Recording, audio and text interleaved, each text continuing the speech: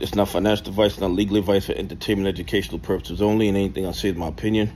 Please don't make any financial decision based on anything I say in these videos. That being said, hit the like button, subscribe button, all that YouTube algorithm stuff so you get the videos I put them out. See that I'm thinking, see I'm analyzing that data.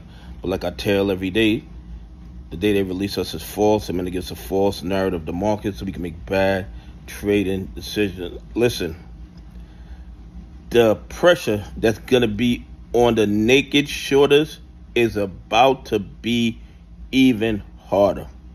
Okay? Trump Media CEO has written a letter to Congress asking them to investigate the fraud and corruption in DJT stock. And I know it's not AMC, I know it's not GME, but I'm going to tell you something. Any investigation that shines a light on the naked shorting, in my opinion, is positive for AMC, positive for GME.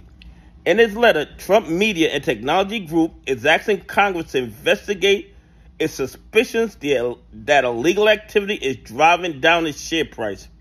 In a letter disclosed on Wednesday, which is today, Devin Nunes, the CEO of Truth Social owner, Truth Media, DJT, alerted the GOP chairman of the House Ways and Means Judiciary, Financial Services, and Oversight Committee to the urgent matter of potential manipulation of the company's share price.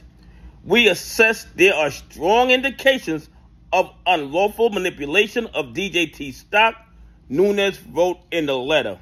Let me tell you guys something. I've been telling you guys this for a very long time. AMC and GME are not the only stocks that they naked short. I believe they naked short every single stock in the market except for Berkshire Hathaway, because it is too expensive for them to naked short. Too expensive. And the reason they can do it, because when they get caught, there are no real consequences. They usually pay a small fine and they get to keep all the profit from the legal activities, and usually they are not brought to justice till 5, 10, 15 years after the malfeasance occurred. So why would they stop doing it? I don't want to say happy, but I am optimistic that Trump Media putting the naked shorting on Front Street, putting it out there for everybody to see, asking Congress to investigate it. I believe this is positive for AMC, retail investors. It's positive for pensions. It's positive for institutions who don't break the law.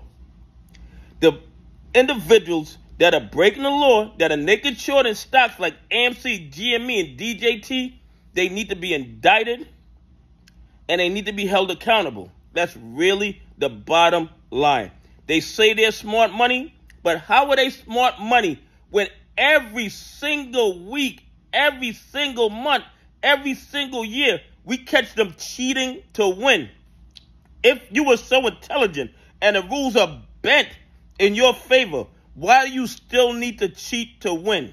You know why? Because you guys are criminal money and we are smart money. Because you can't beat us without cheating. Anyway, please leave some comments. Tell me what you think. Do you think it's positive for the CEO of DJT asking Congress to investigate naked shorting? Anyway, have a great day. God bless. And I appreciate y'all on this journey with me.